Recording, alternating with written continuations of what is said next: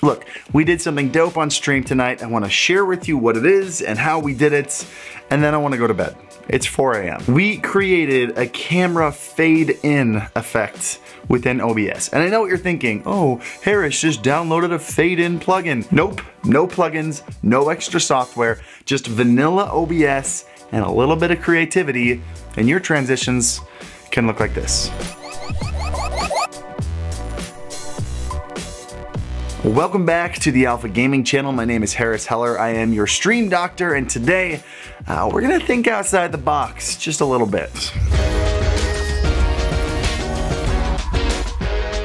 Let's talk about some OBS camera trickery you're about to add into your stream. This is actually an idea I came up with about a year ago when I posted the advanced OBS transitions video. I just haven't had the time to put it together until now, and it turned out to be really cool. I should have done it a long time ago. The whole idea behind this is to have different elements of your scene enter at different times, not only allowing you to have a little bit more of an engaging experience in the transition, but also really allowing you to give some of the neat elements that you've designed the attention that they deserve. And then of course there's the whole, how did you do that? Which is what you're gonna get from your chat after they see your camera fade in 2 seconds after the transition ends. And I guess there's never any harm in making yourself look really smart on your own stream. So what does it look like and how did we do it?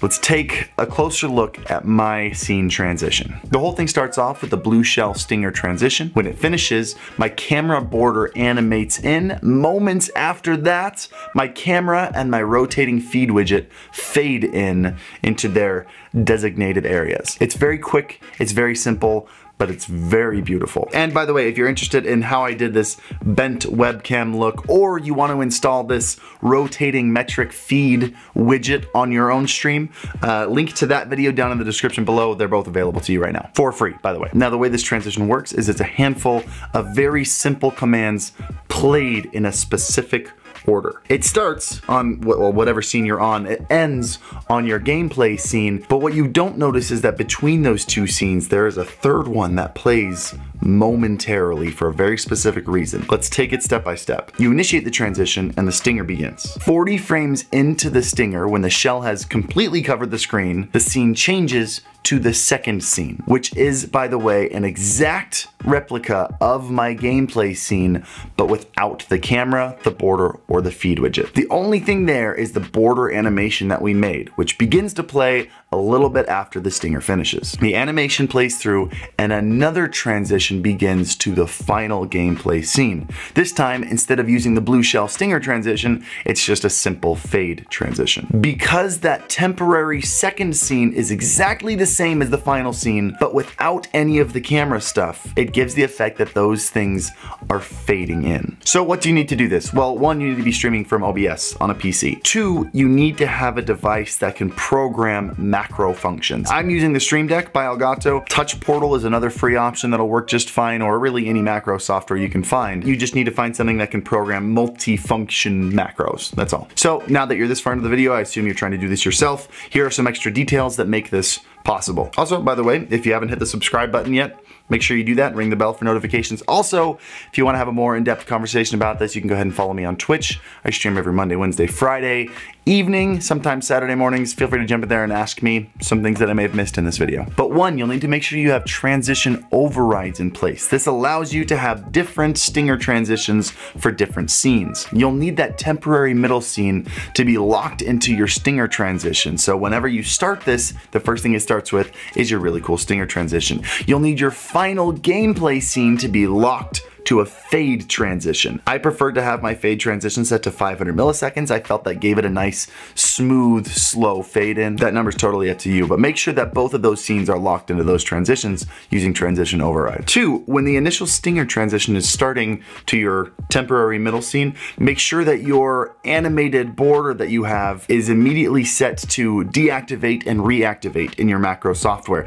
This is gonna allow whatever your border or overlay animation is to start over every single time you do this. This was a little bit tricky. We had some problems with the border not starting over when we did this. We had to screw around with delays and things to get it timed just right.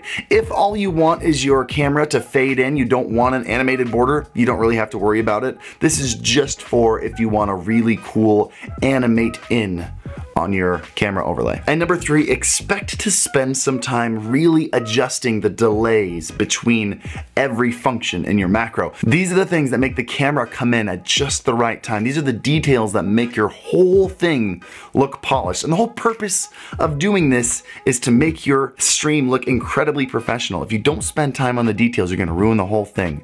Never underestimate the details. And on top of this, I think I've figured out a way to make the camera not only just fade in, but have some really cool different transitions, like a swipe in, or even those super cheesy circular wipes like you saw in all the Star Wars movies. Once I get that down, I'll definitely be making another video showing you exactly how to do that, because that's just gonna blow your viewers' minds. However, I'm sure some of you smarter people watching this have probably already figured it out now that I've said it's possible. And if you figure it out before I post the video, clip it. Tweet it at me. I'd love to see what you come up with. One more reminder, if you have some ideas or questions about this and you want to talk to me about it, feel free to come into my stream. I stream every Monday, Wednesday, Friday evening, and sometimes Saturday mornings. Link to that down in the description below. Also, we have an amazing Discord full of incredibly creative people that you can discuss this with.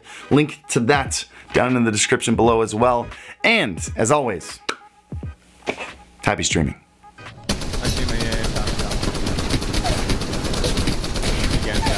Two down. Reloading. More enemies. Top right. There we go. Good job, boys. It's game, boys!